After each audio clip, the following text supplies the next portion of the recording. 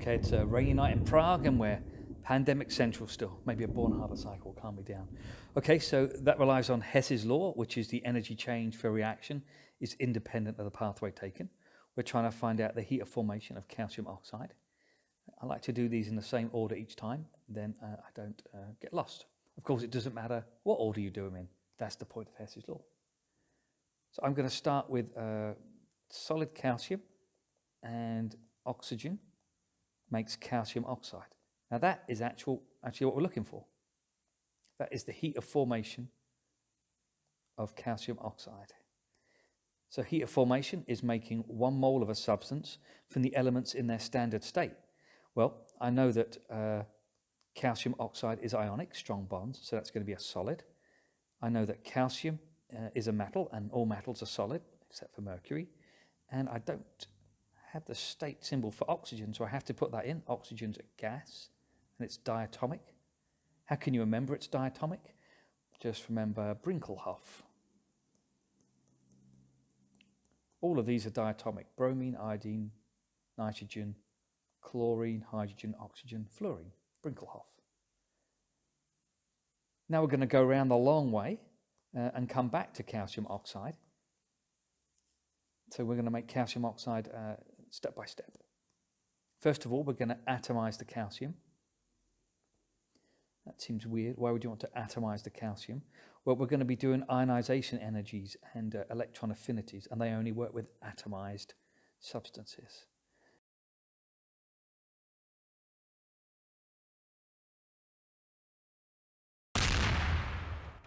So that's going to be the enthalpy change of atomization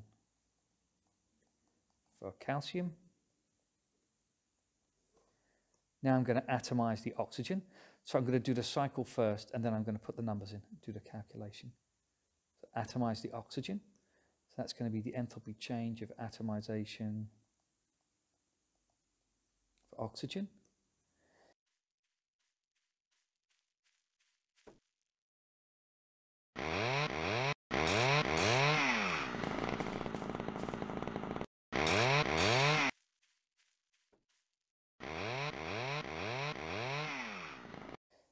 So calcium is in group 2 with 2 valence electrons, and oxygen's in group 16 with 6 valence electrons. And so hopefully you know that the calcium's going to drop off 2 electrons to the oxygen to make calcium 2+ and the oxide ion, and they're going to electrostatically attract. They're going to stick together to form this ionic bond. So I'm going to have to rip off 2 electrons from the calcium. I'm going to do that 1 electron at a time. So I'm going to make calcium plus gas, oxygen gas. Don't forget to include that electron. That's the first ionization energy of calcium.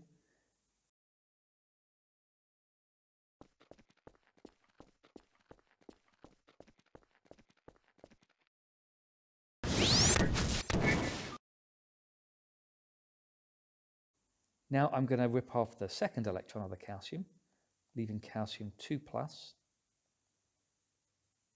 Got my oxygen gas and 2 electrons. So that's the second ionization energy.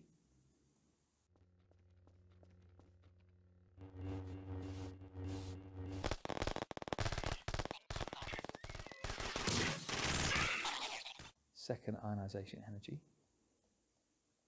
You could put those 2 steps together, I suppose. Now all these arrows going up are positive, and any arrows going down are negative by convention. And so I know that when I add my first electron onto the oxygen atom, that's actually exothermic, so it's going to go down. So I'm going to add an electron onto the oxygen to make the O- ion. That's the enthalpy change for the first electron affinity of oxygen.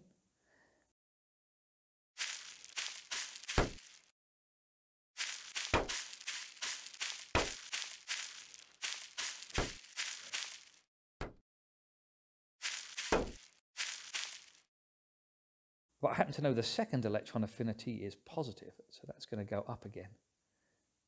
So that's going to give me calcium 2+ gas, and O2- gas. And that's the enthalpy change for the second electron affinity.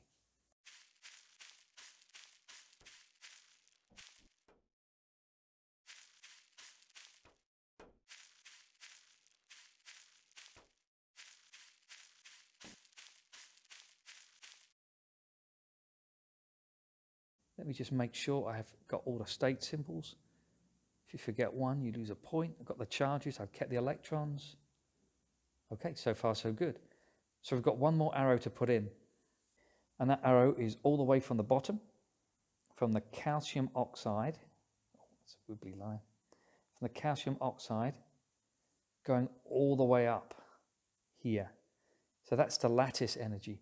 You've got 1 mole of ionic crystal, and you change it into its gaseous ions.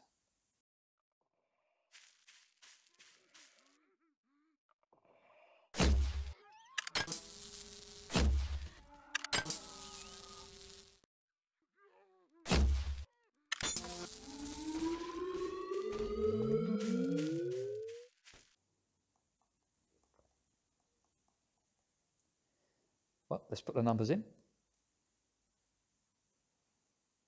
So we'll do the lattice energy first. The lattice energy of calcium oxide is 3401.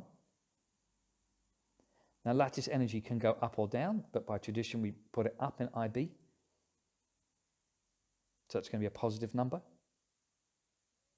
Atomization of calcium was given in the question.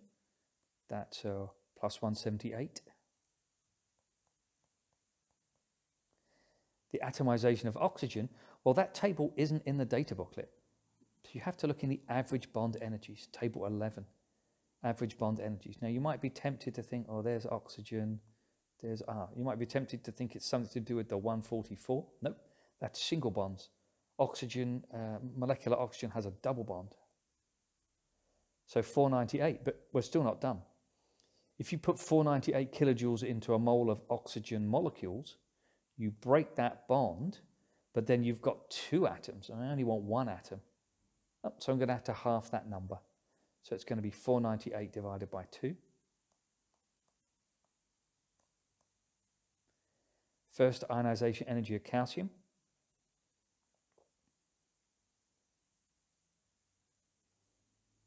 Is 590 plus 590. Second ionization energy of calcium is in the question, 1146.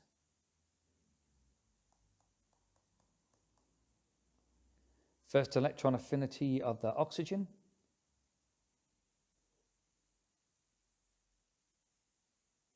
oh, there's the first and the second, minus 141 and 753.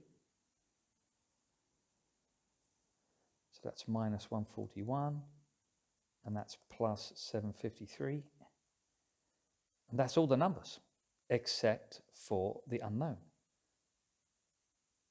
This one here. So Hess's law, in this case, says that if you sum the numbers going in the clockwise direction, it equals the sum of the numbers going in the anti-clockwise direction. That isn't the same as the up numbers equals the down numbers. No, you have to sum them clockwise and anti-clockwise. So these are the clockwise arrows here, going around this way, including that cheeky curve. So the sum of those arrows equals the sum of those arrows. So it's kind of the ones going that way equal to ones going that way. Right, let's do that calculation.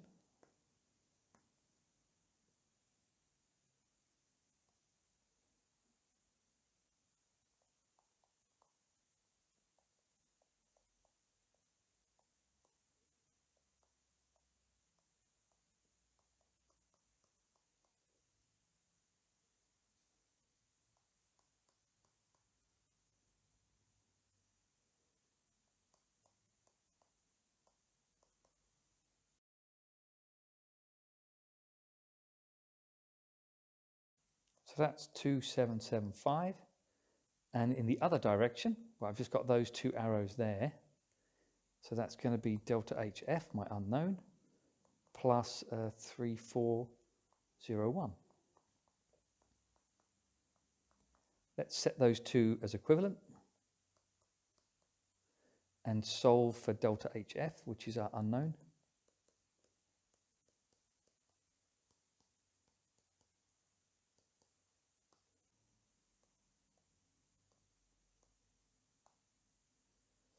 And that gives me minus 626 kilojoules per mole